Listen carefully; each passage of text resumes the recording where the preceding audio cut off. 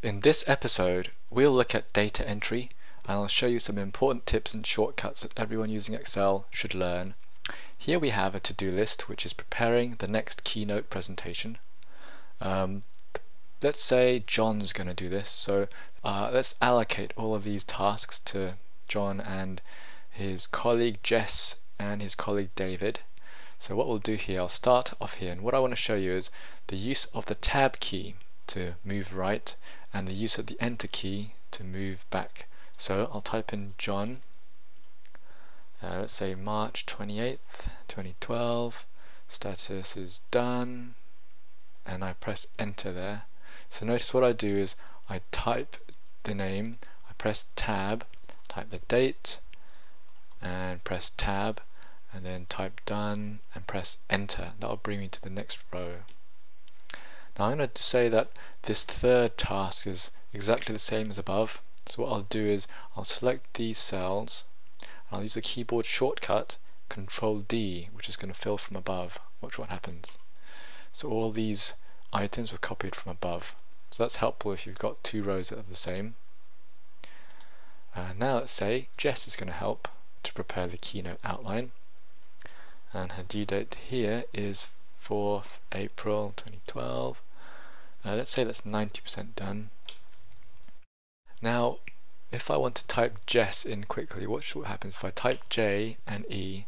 Excel offers to autocomplete this. All I need to do is type tab and it fills in Jess for me. So let's say here April 11th 2012, and this is 50% done. Press enter. Let's fill Jess in again. So Jess tab, April 11th 2012, and I'll do a CTRL D to fill from above because it's 50% here as well. Press enter. Now let's say I wanted to select John. Another way to do that, instead of typing JO and asking Excel to autocomplete, I could press and hold the Alt key and then press the down arrow.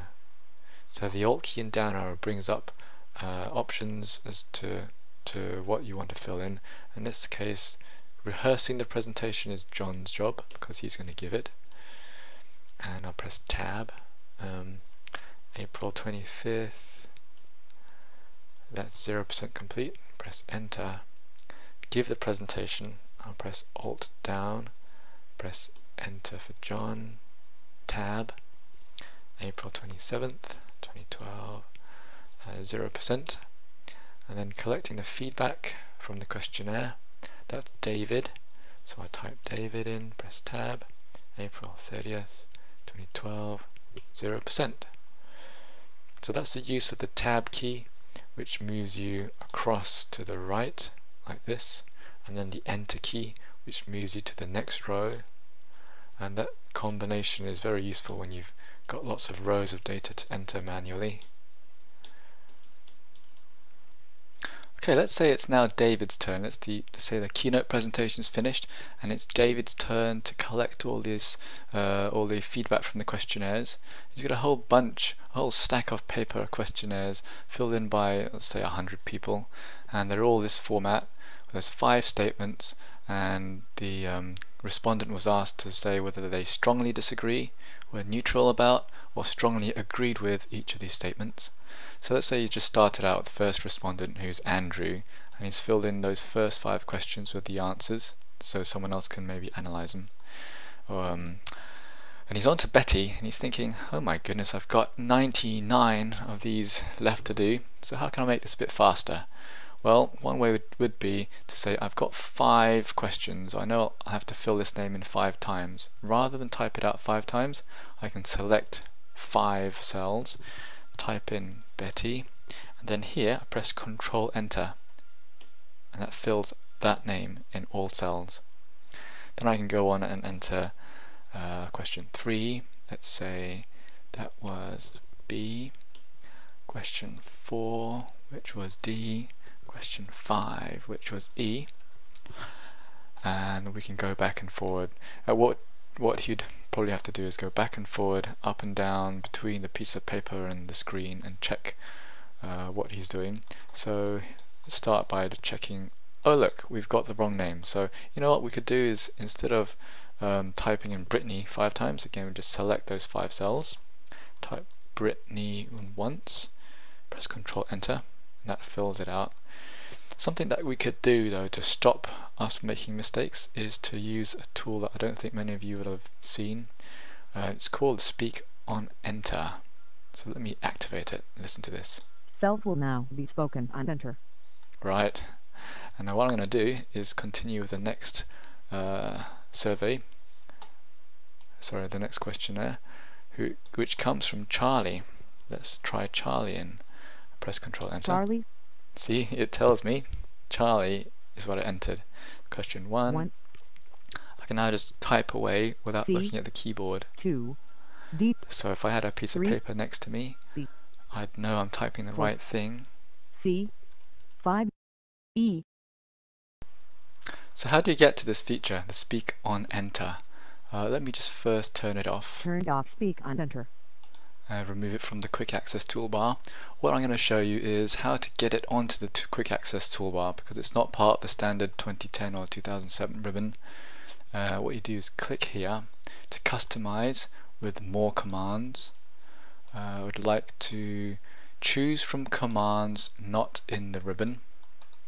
Go down here, press S to move all the way down to the S's, and look for Speak Cells on Enter.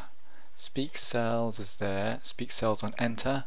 I press Add, and that will add a new button to the Quick Access toolbar, which I can turn on like this. Cells will now be spoken on Enter. And turn off like that. Turned off Speak on Enter. Now, if you're in an office and you're using this, you might want to put headphones on so you don't disturb everyone else. Just a quick tip. Now let me show you the data form in Excel, which is an old feature. It's not in the ribbon again, but it could be handy if it's what you need. What I'll do is bring it up first. So press Alt D O, and you'll see this little data entry form. It knows that I've got a table of data, so across the top are the headings that go down here, and then each of these lines is a new record. And what I can do is scroll up and down using the slider to say this record 920, and it shows each of the records for that, all the data for that record.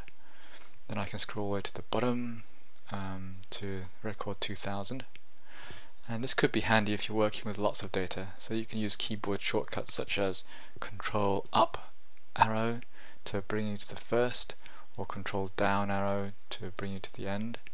You can use the up arrow to move you up and the down arrow to move you down. If you want to move between these fields, then you need to use the tab key. So tab, tab, tab, and shift tab to move back. So shift tab, shift tab, shift tab. Another thing you might be able to do is use the enter key to move to the next record. So I'm at record 11. If I want to move to record 12, I press enter, and move to 13 by pressing enter, and 14 again by pressing enter. I can move backwards by pressing shift enter, shift enter, shift enter, shift enter. So that's a data entry form. You can play with it if you want to. To get to it, I use the shortcut Alt D O, but you can also put it on the Quick Access toolbar by saying more commands, choose commands from commands not in the ribbon. Click here, now press F for form. We'll see F form, add that, and there you have the data entry form button. What you need to do is first select the data table where you've got your data, then go up to form, press that, and it will bring up your data entry form for you to use. Right. One very useful thing to do when you're entering lots of data or working with a big table of data in Excel is to freeze the header row so you can see it when you scroll down. So what I've got here is a table of 2000 rows. What I've done is frozen it between row 3 and row 4, which means as I scroll down, the header row here in blue stays visible, which means I can see what each of the column represents. To do that, I go into the View menu and click on Freeze Panes. So here I've unfrozen the panes.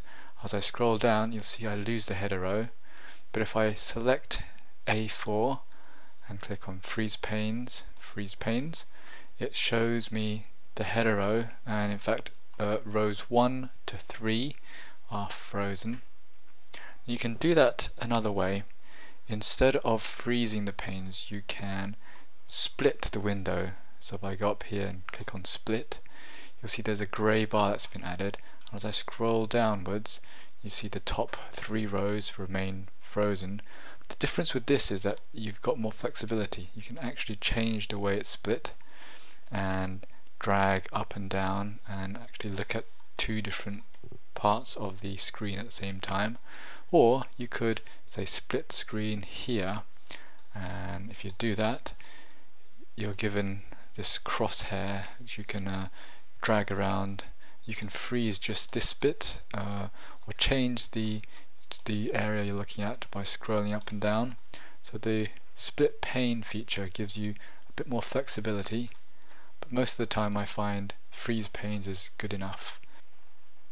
Okay, so now one last tip on how you could keep your row headers in view when scrolling down. Use an Excel table. Now this is a new feature in Excel 2007 and 2010. What you do is go into your data table, click on Insert, Table. It'll ask you for the range, say OK, and you'll notice that it has changed the formatting and it's added these filters. And what a table in Excel allows you to do is gives you lots of power over sorting, filtering and formatting. So for example, I can choose one of these table styles and you can see it dynamically changing as I roll over my different styles. I might quite fancy this one, so I'll go with this. And you can also add a total row really easy. So it's just done that. If I deselect it, it gets rid of it automatically. Instead of banded rows, I could use banded columns, so something like this. And instead of banded, I can switch back from banded columns to banded rows.